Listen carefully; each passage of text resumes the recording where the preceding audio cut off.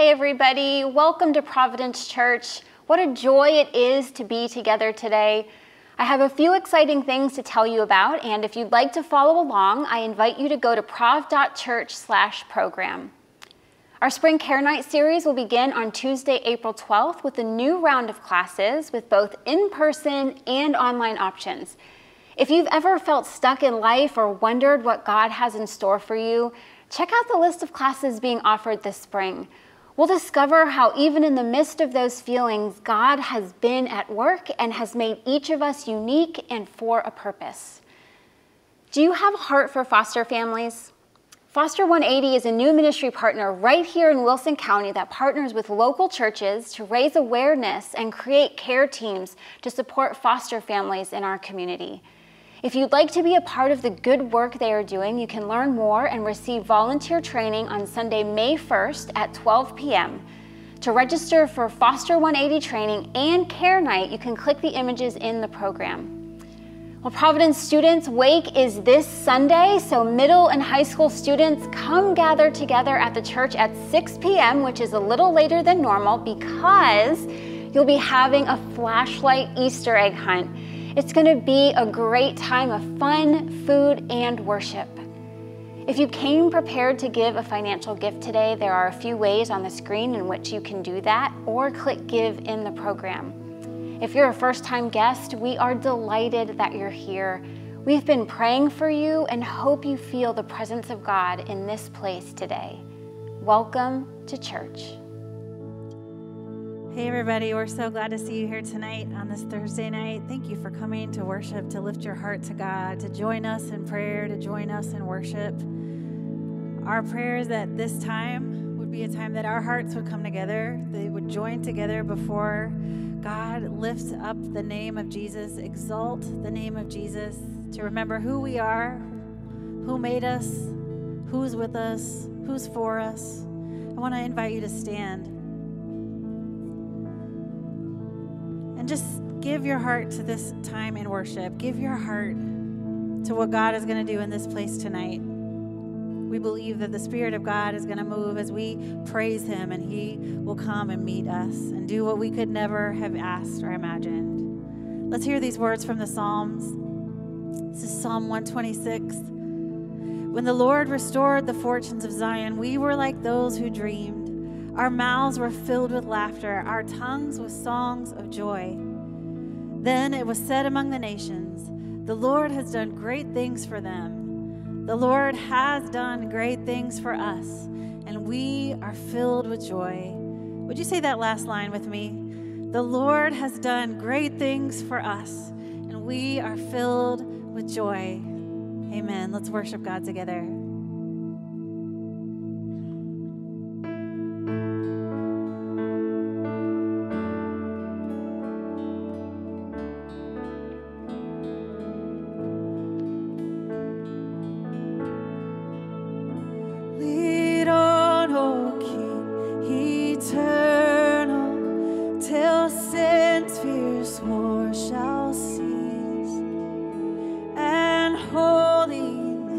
Shall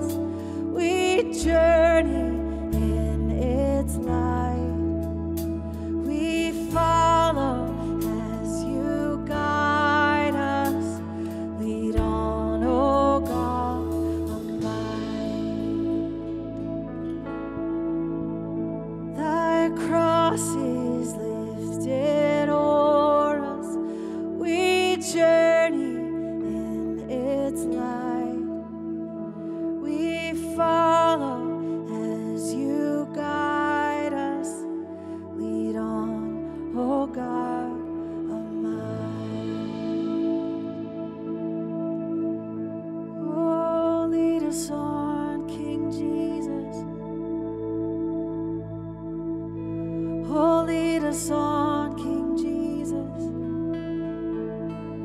Oh, lead us on, King Jesus.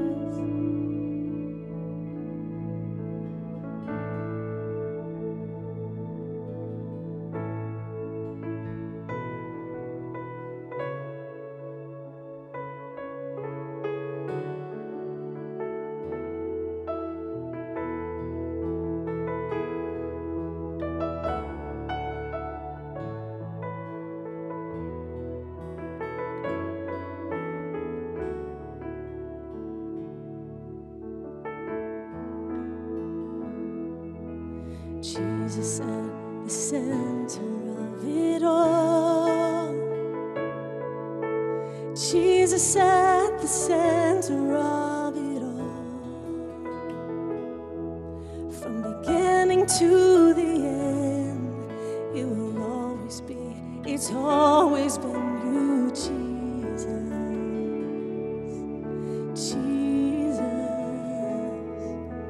Jesus at the center of it all.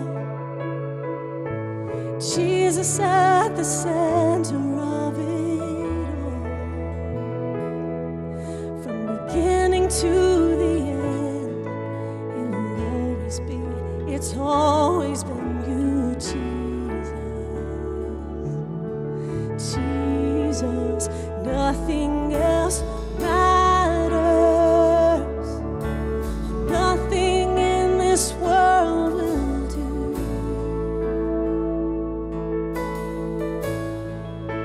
Jesus, you're the center. Everything revolves around you. Jesus, you. Jesus, be the center of my life. Jesus, be the center of my life. From beginning to the end, it will always be, it's always been you, Jesus. Jesus, nothing else matters. Nothing in this world will do. Oh, Jesus, you're the center, and everything revolves around you. Jesus, you. Nothing else matters. Nothing in this world will do. Oh, Jesus, you're the center, and everything revolves around you. Jesus, you. From my heart to the heavens, Jesus, be the center. It's all about you. Yes, it's all about you. And from my heart to the heavens, Jesus, be the center. It's all about you. Yes, it's all about you. From my heart to the heavens, Jesus, be the center. It's all about you. Yes, it's all about you. Oh,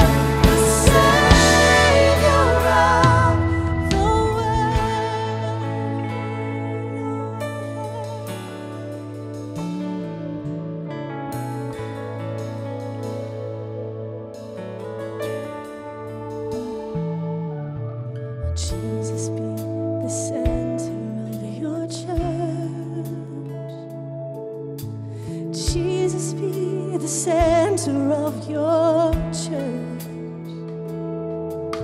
and every knee will bow, and every tongue shall confess you, Jesus. Oh, Jesus. Oh, Jesus, be the center of your church. Oh, Jesus, be the center of your church, and every knee will bow, and every tongue shall confess you, Jesus. Jesus, oh, Jesus, Jesus.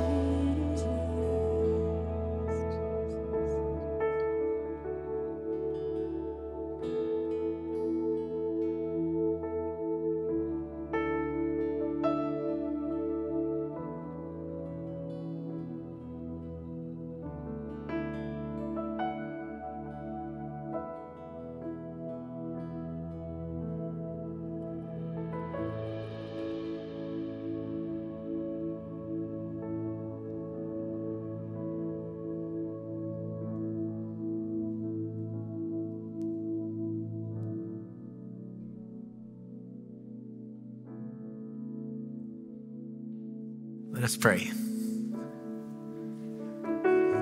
Jesus, Jesus, Jesus, Jesus. You are the Savior of the world, and you are Lord over our hearts.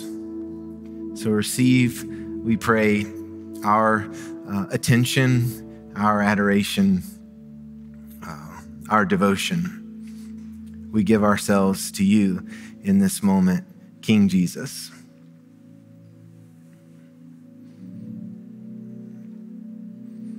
We pause in prayer to turn our minds and our hearts to the one who created all that is in existence, the one who was before, and the one who is now, and the one who will be forever, Jesus. We are in awe of you, God. We are in wonder at who you are and that you have chosen to meet with us in this time. So meet with us, we pray. We want you here, God. We want you in our midst. We desire your presence. We're hungry for your word. We're in need of help. And so we pray to you now, lifting up our concerns, the people that we love, the names that are on the tip of our tongue, the burdens that we carry, the anxieties for tomorrow. We bring them before you, God, and know that you are meeting us here and that you receive our prayers. We pray especially for our world. We pray for Ukraine and the war that has afflicted this country. We pray for the peace talks that we pray are taking place even now. We pray for those who are in the midst of meetings that could mean the salvation of lives. And so we pray through the power of the Holy Spirit for peace, for wisdom, for clarity,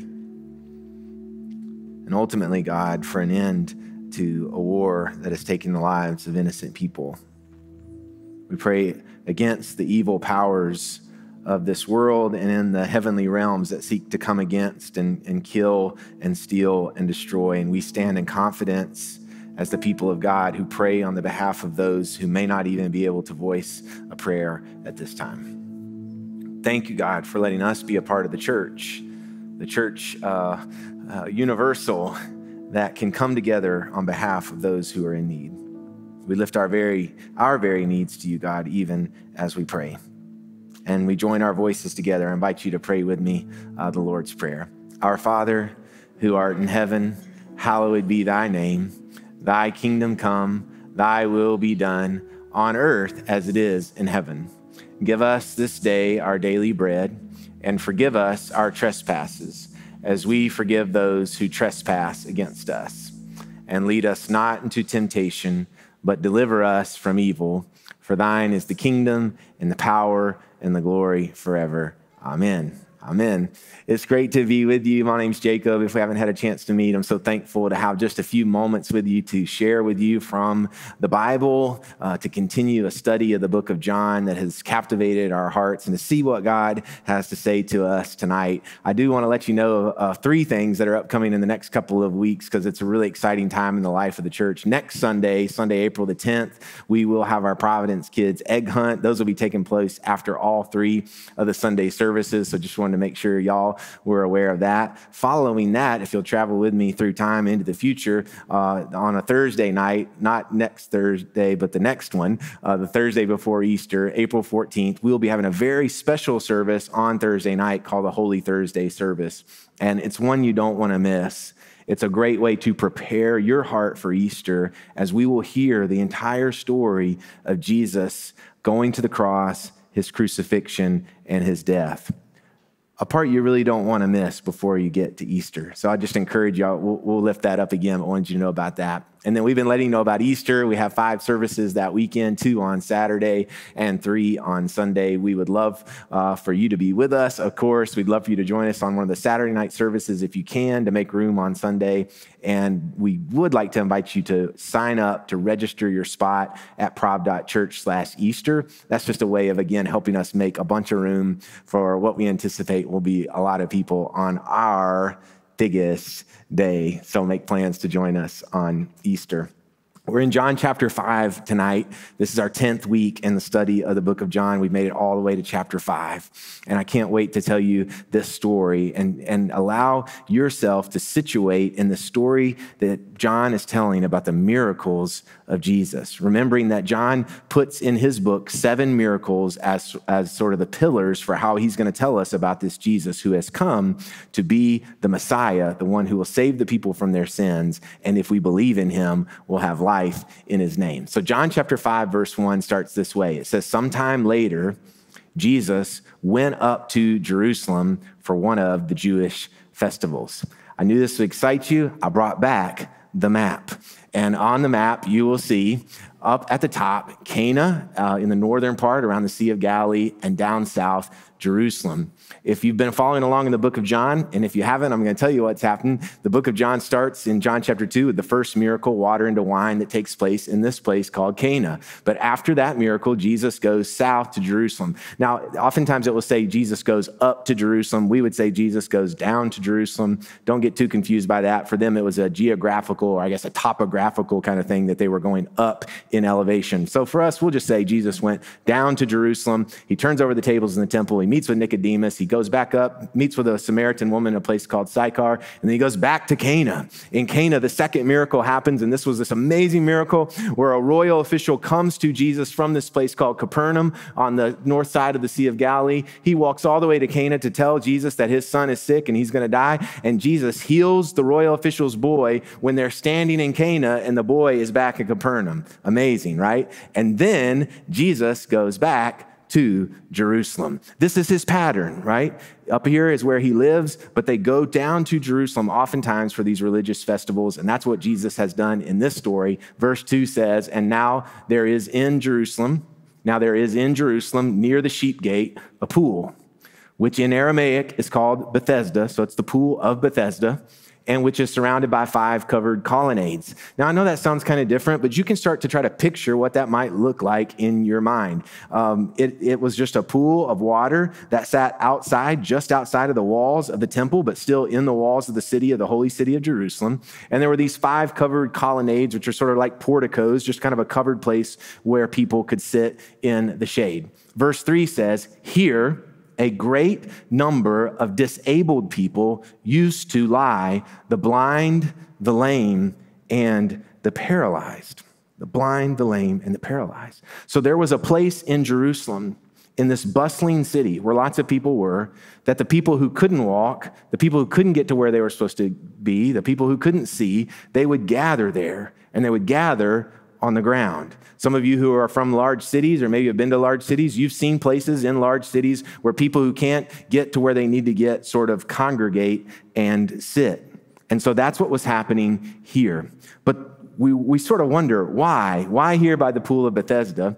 And verse 4 is an interesting verse that tells us the why. I'm pointing out verse 4 specifically, though, because if you were looking at your Bible right now, you might see that your Bible goes from verse 3 to verse 5. Very interesting. And the reason is most people think this verse 4 was added at some time later than the earliest manuscripts that become our Bible. Aren't you encouraged to know that the people who have formed your Bible and put it together are trying to make sure that it is the most accurate text that they could give you as they translate it? And so the folks who translate over time say verse 4 probably came a bit later, but we still want you to know what verse 4 says. And the reason is because later in the story, you will see that the people in the story believe verse 4. You understand what I'm saying? I don't either really, but here we go. Verse 4 says, from time to time. Why were they by the pool? From time to time, an angel of the Lord would come down and stir up the waters. The first one into the pool after each such disturbance would be cured of whatever disease they had. There was an angel. I almost said there was a belief that there was an angel, but we believe in things, right? There was an angel. A friend of mine told me the story. He was at the pool of Bethesda, and somebody raised their hand, and they asked their Jewish guide, this woman who had grown up in the city, and her grandparents had grown up in the city, and her great-grandparents, and she said, why was it that they thought that an angel came and stirred the water? Why did they believe that? And the guide said, an angel came and stirred the water. That's why they believed it, okay? And so an angel would come and stir the water. And if you could be first, so you got to be watching the water. And if you could be first out of all these blind and lame and paralyzed people, if you could be the first to get into the water, you would be healed. The next verse says, one who was there had been an invalid for 38 years. There's a bunch of people there, but one had been there 38 years. And when Jesus saw him lying there and learned that he'd been in this condition for a long time, he asked him, the man who'd been an invalid for 38 years, do you want to get well? And this is what the man said. He said, sir, I have no one to help me into the pool when the water is stirred. That's why we know verse 4 had something to do with it, okay? I have no one to help me into the pool when the water is stirred. While I'm trying to get in, someone else goes down ahead of me. He couldn't ever get there on time. He couldn't ever be in the right time. And so for this man, no healing, 38 years. Jesus says to him, get up, pick up your mat, and walk. And get this, at once, the man was cured. He picked up his mat and walked. The man who had been unable to walk for 38 years now walks, the third miracle in the book of John. I've been thinking a lot about miracles. I know that many of you have. I have received more messages, emails, texts, voicemails than I have ever received in a series. And what I have taken from that is you, like me, are praying for miracles. I get a lot of emails saying, this is what I'm praying for. This is the miracle I'm praying for. Praying for miracles. There are those of us who are believing in miracles. So that's another message that I get commonly. It says, I believe in miracles. And then the other thing that I've noticed is that we are, our church, we are wrestling a bit with miracles. We're wrestling a bit with the notion of how this works and what's going on. And so this is my assessment of all of our comments about miracles just over the last week. Most of us are wrestling. Much of our wrestling with miracles is about timing. And I'll explain. Much of the questions that come up about miracles can be summed up in a question of timing. So the question of miracles that I'm hearing mostly is not so much a question of how, because it's sort of like we're going to believe in God, how God can do what God does. I don't know exactly how he does it. It's just not the question we get tied up in. I haven't heard so much the question of where 2 weeks ago when I preached about that boy being healed in Capernaum while his dad was over in Cana, I didn't have one person ask me, hey, can you tell me a little bit more about the where, that Jesus was over in Cana and somehow he can do something over in Capernaum? People didn't really struggle. It didn't seem like we struggled too much with the where. The what, I guess, could be something, but I haven't heard so much about what's going on here, what is God up to. Now, why, we'll pause on why for a moment, won't we? The question of why is one of the big ones that comes up, and that is, why that kid and not my kid? I've heard that one. Why them and not me? Why 38 years in and not 38 days in? And so what I've noticed is that the why question is really sort of, why not now? The why is like, I don't get it. Like, I need this now. So when we struggle with miracles, it's sort of like, why not now? And guys, why not now is really a question of when. It's a question of timing. Because as believers, as folks who've heard the end of the story and resurrection, we actually believe that there's a good miracle coming for all of us, that all of us one day physically will not be able to stay in the game, and there's this miracle coming. And so our struggle with miracles is about timing. It's like, I'm in this moment. Why not now? Or when, Jesus? This miracle, the miracle at the pool, is all about time. And that's why we should pay special attention to it. It's about a guy who knows way too much about what I would call the struggle of a long time and the struggle of the wrong times. So a lot of our struggle with time is that we wait for so long. Well, 38 years he waited. How about 38 years of being carried around? How about 38 years of lying on the ground? The scripture says that Jesus learned that he had been in this condition for a long time. But it wasn't just a struggle of a long time for the man. It was also a struggle of the wrong time. That he could never quite be on time at the right time for the healing. He was always at the wrong time. He was never the one that got to the water first. He was never on time. And I have a truth for you tonight, and it is this: you won't always be on time. You won't always be on time. I see people elbowing people out there. It's not exactly what I mean. But you will have things happen in your life out of your control, and you won't be on time for what you think you need. I was driving my daughter Lydia to volleyball practice the other day. I'm super proud of this kid, by the way. She loves volleyball. She's really into it. She works so hard. She practices multiple days a week.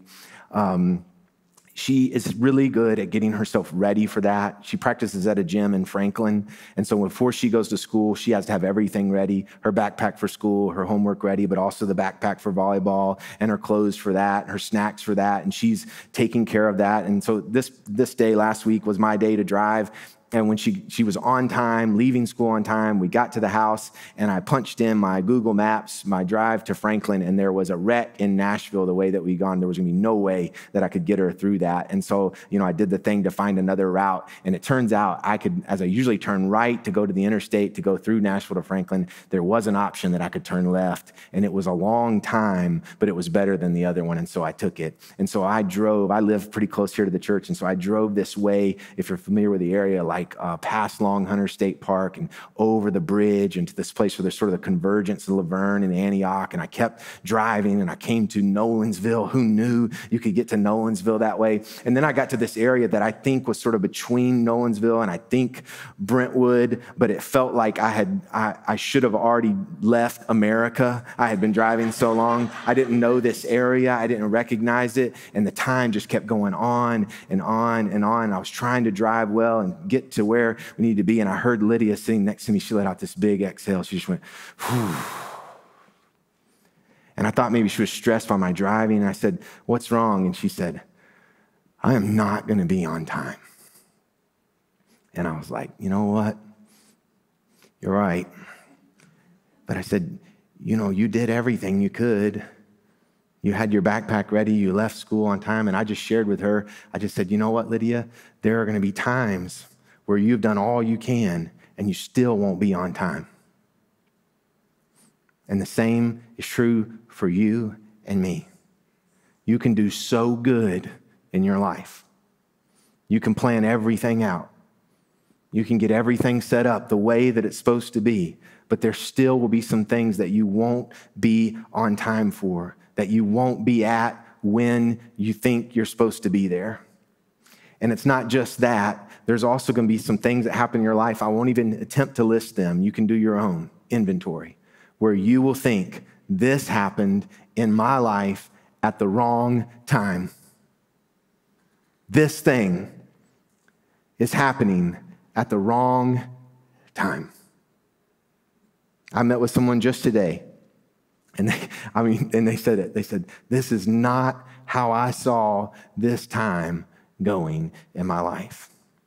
And that leads to another statement that I will offer to you. You got to hang with me, okay? And it is, God won't always seem to be on time. God won't always seem to be on time in your life. I remember when I first started out as a pastor, I don't know why they let me be a pastor when I was 20 years old or 21 years old, but they did. And I didn't really know much about anything. And I was at church one Sunday, and this older lady, this sweet older lady who I loved, and I knew her husband was sick. And I knew he was in a difficult situation. And she came to me and she asked me if I would pray for her. And I said, I will pray for you. And I don't really think I said the wrong thing, but I'll tell you kind of what I said in this prayer. I still say it today. But I said, I'm praying to God. I'm talking to God, but I'm holding this lady's hand, and she's got her head bowed. And I said, God, I know you tell us in the Bible that we can ask. We can ask for what we need, and we can ask for it in Jesus' name. And I said, so I'm asking you. I'm gonna make a big ask. And I didn't even get the ask out of my mouth, and that lady put her finger on the bottom of my chin, and she lifted my head up. And she said, young man, I have already asked. And she said, and asked, and asked, and asked, and asked. I'll never forget it. And I realized what she was telling to me. This is a good moment between a pastor and a parishioner, because they teach you. And she was saying to me, right now in my life, God does not seem to be on time. We wrestle with when, don't we? We wrestle with the timing. And so let's look at what Jesus does for a man who is in the same time that we are in, who understands the struggle of a long time and the wrong time. Instead of trying to figure out all the time, let's see what Jesus says to the man who's in the time, all right? So here's Jesus' question to the man. You already heard it, but he asks, do you want to get well? Jesus asked a man who's been laying on the ground for 38 years, would you like to get better? Would you like to walk? And I've been thinking about this. Did you know that you could, after you've laid somewhere for a long time, even if it isn't that great of a place to lay, you may have the option to do something else, and you may choose to keep lying there just because you're used to it?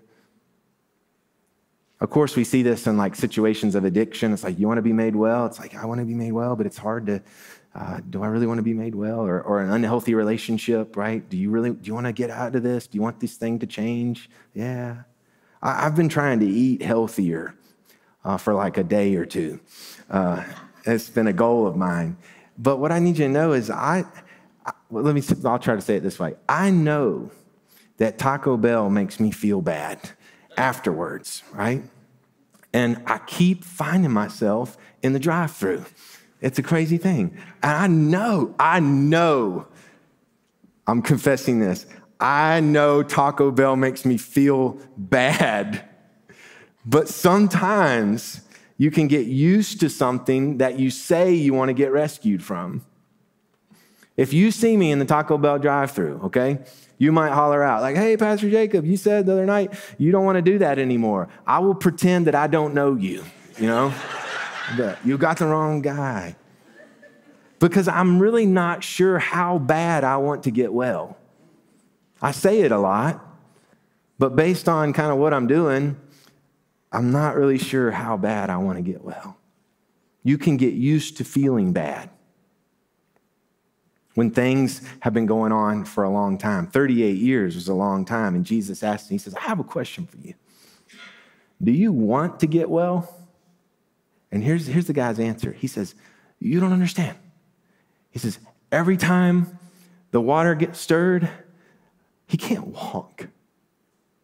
He's like, every time the water gets stirred, I try to make my way over there, but I'm never the first one to the water. Jesus asked him, do you want to get well? And he says, I can't get to the water. He's trying to answer the question, but Jesus didn't ask him, why aren't you better yet? He asked him, do you want right now to be the right time for your life? Do you want to get well? And here's the cool thing, guys. Jesus isn't trying to trick him around or pull. Jesus heals him in the moment because his heart was moved when he saw him and how long he had been laying there. It says, Jesus says to him, get up, pick up your mat, and walk. Get up, pick up your mat and walk. And it says, at once the man was cured. He picks up his mat and walks. After 38 years, suddenly the long wait is over. We have the third miracle in the book of John. The first miracle, hang with me, the first miracle is in John chapter 2. It's water into wine. Jesus is moved by his mother saying that there's not any more wine at the party. It's like when a mother says to a kid, the dishes are still in the dishwasher. No question was asked of Jesus, right? But he knew that he needed to do something. But it's interesting, when his mom says to him, when his mom is imploring him to do a miracle in this moment, do you know what Jesus says? He says, my time has not yet come. He makes a reference to timing. And so the miracle happens when the people fill the containers with water, but the miracle really happens when they dip the ladle or whatever in and wine comes out. So the miracle is experienced when the people act in faith in that moment. That's the first miracle. The second miracle, we spent a lot of time on it, but this man's son is healed, but the man doesn't know when it happens. He finds out that there was this precise timing thing that happened. So time is a part of it, right? Time is a part of the miracle, that while he was talking to Jesus, the boy was healed, but he does not find out about it until he acts in accordance to what Jesus has asked him to do. He doesn't experience the miracle until he's already walking in faith. Our miracle tonight is this third miracle, a man who can't walk, he's healed, but you see, he experiences the healing when he begins to act in accordance with what Jesus says. So there is a developing pattern in these three miracles. We're going to go through 7 over the course of a year. In these three miracles, there's a pattern where there is a misunderstanding and confusion and mystery around timing. What's going on with the timing? But there is something miraculous that happens when they listen to Jesus and go where he tells them to go. John begins his book. We're studying the whole book, all right? John begins his book with this statement: in the beginning was the Word, and the Word was with God, and the Word was God. Verse 2 says, through him all things were made. Without him, nothing was made that has been made. Why am I going back to this? Because John is setting up his book by saying Jesus comes before all things. Everything was made through him. Anything you see was created by Jesus, who came at the very, very beginning.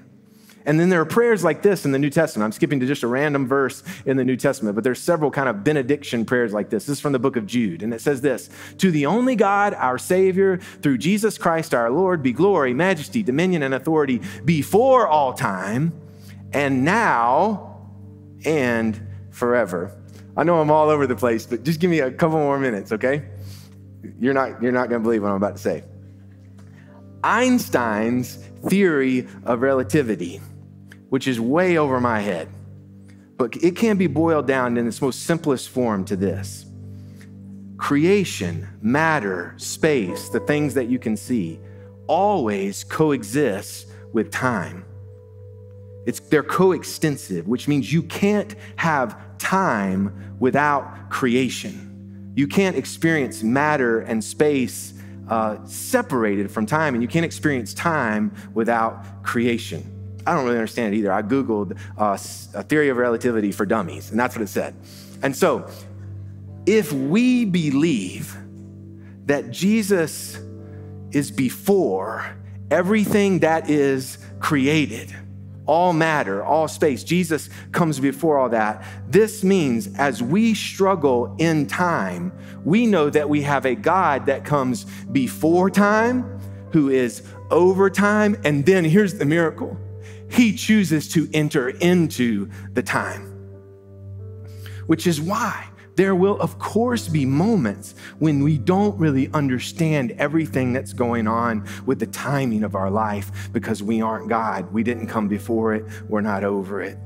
So instead of paying attention to all the faults in our timing, we are being asked to pay attention to the one who was before time and over time and in our time. And that God who's walking around in our time is not asking us to figure out all the different timing of our lives, all the long times and the wrong times. That appears to be a part of the human condition. That appears to be a part of what we will experience in this life. But what that God does when he's walking around, he comes up to people who've been laying on the ground for a long time and he says, do you want to be made well?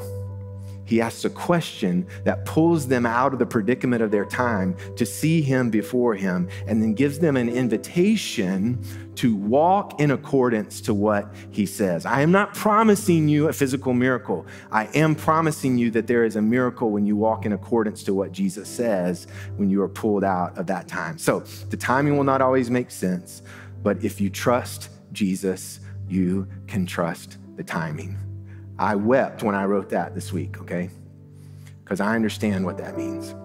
But if you trust Jesus, you can trust the timing that you're in, that he is working, that he's before it, that he's over it, and that he's in it. So let us just receive the question from Jesus now. If you'll just bow in prayer, I just want you to hear this question.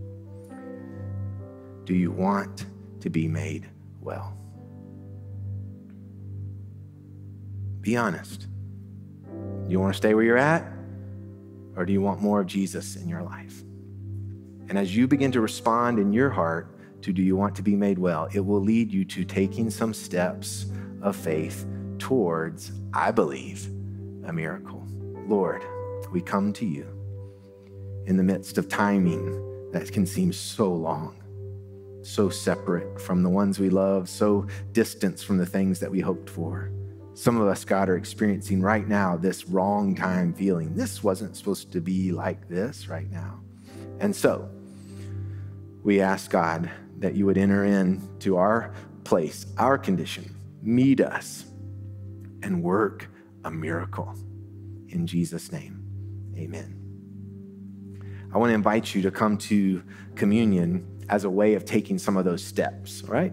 So that can be your way of saying, I'm going to walk in accordance. So I'll receive these words. I've got some words that I'll say, and if you'll respond back in the bold. The Lord be with you.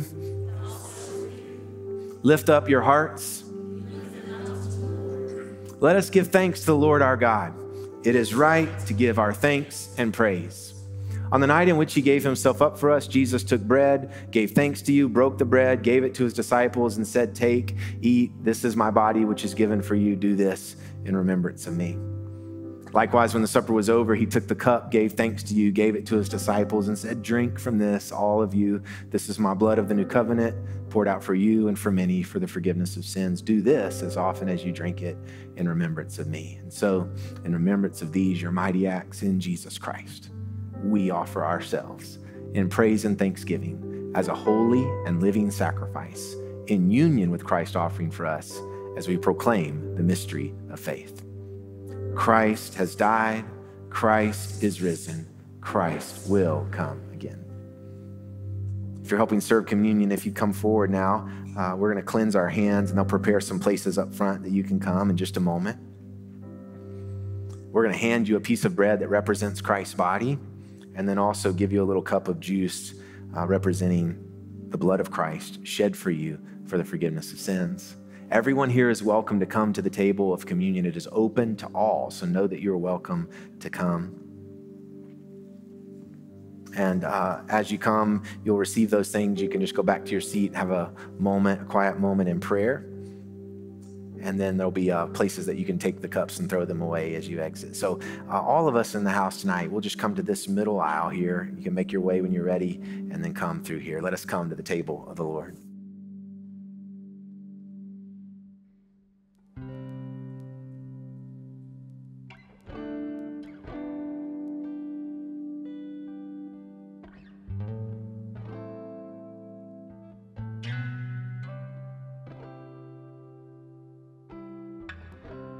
Bring your worry, grief and pain, every cause you have for shame. Lay it all down, lay it all down. When your cares have buried you and there's nothing left to do, lay it all down. Lay it all down at the feet of Jesus. At the feet of Jesus.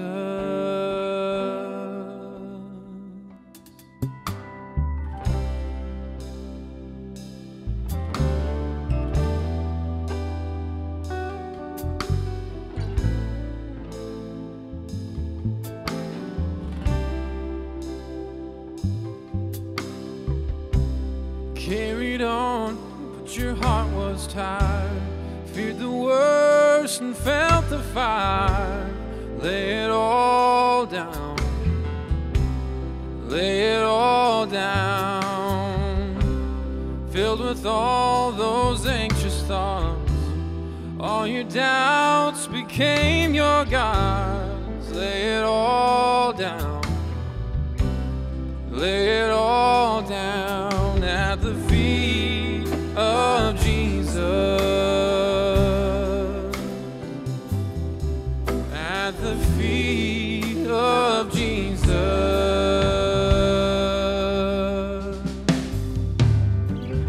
Lay it all down, lay it all down, lay it all down, lay it all down. Lay it all down, lay it all down, lay it all down, lay it all down.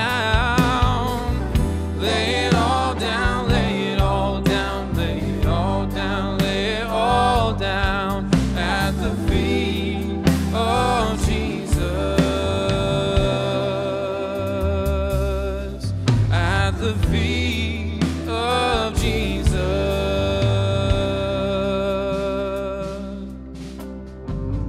When we've given up on better days, there are memories we can't erase. Lay it all down. Lay it all down. When we come to fear what we can't explain, there's nothing here that can ease the pain. Lay it all down. Lay it all down at the feet of Jesus. At the feet of Jesus.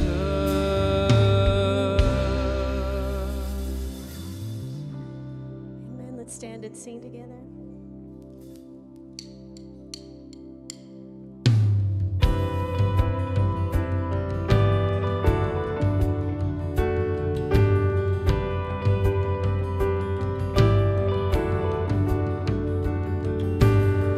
They say this mountain can't be moved. They say these chains will never break. But they don't know you like we do. There is power in your name. Amen. We've heard that there is no way through. We've heard the tide will never change. They haven't seen what you can do. There is power in your name. So much power in your name. Move the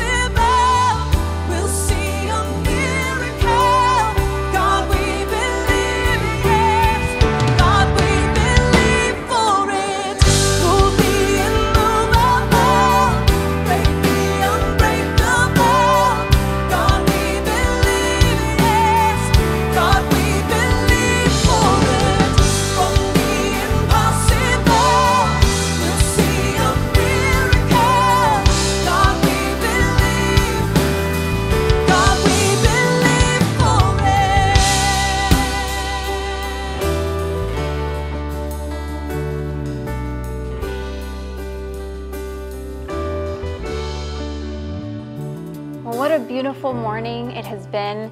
As you journey throughout your week, I pray that you're able to recognize Jesus' voice in your life and open your spirit to the miraculous, life-changing words he has for you. If you're a guest with us today, I'd love to meet you in a video Zoom call and personally welcome you to Providence Church. That link should be available for you to click on right now. And if you missed any of our announcements before the service started, go check out prov.church/program before you head out today so you don't miss anything happening around here. And now, let me send you out with this blessing. May the love of God, the grace of our Lord Jesus Christ, and the fellowship of the Holy Spirit be with you now and forever. Go in peace.